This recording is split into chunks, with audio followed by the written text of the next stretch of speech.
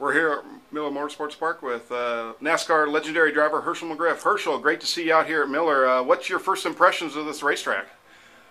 Well, it almost makes you in awe because I didn't know that I would ever see a facility this great built before my day is done. And so I'm having a good time here. I haven't quite learned the course as well as I want to, but I think when the race gets started, I'll be okay. A lot of things have changed over the years in racing, and certainly technology has been a big part of that. What's the biggest difference today versus the cars when you were in your prime? Well, of course, when I was in my early prime, you know, I drove the family car to the race, raced the car, and then drove it home. I did that even clear across country back in the early 50s. And, of course, in the late 60s, then we started with trailers, and pretty quick it was the bigger trucks.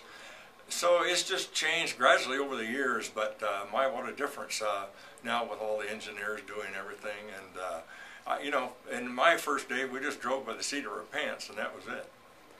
What's your impression of some of the West drivers today versus some of the guys that you competed against back in the 70s and 80s? Well, I think, you know, these young kids, they start in these go-karts when they're 5 or 6 years old. By the time they're 18 or 19, I mean, they're real pros. And this is obvious with the lineup that's out here. Like this one kid, Mike, is 18 years old. I'm over 4 times his age, plus a few years. So, you know, I could be his great-granddad.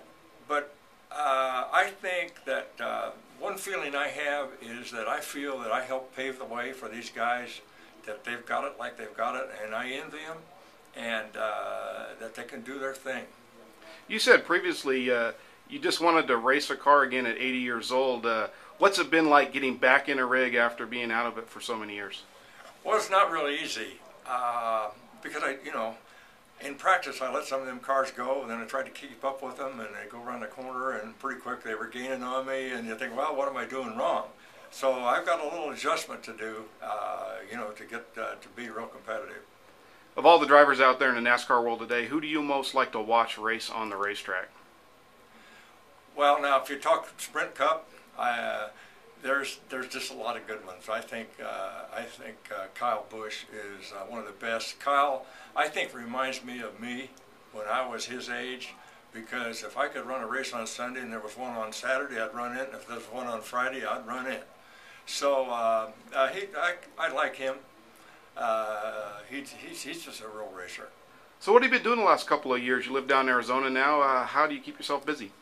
Well, I still work. I take care of a copper mine down in Arizona, and I got a couple of motorcycles, and I got a big motorhome, and go on quite a few trips.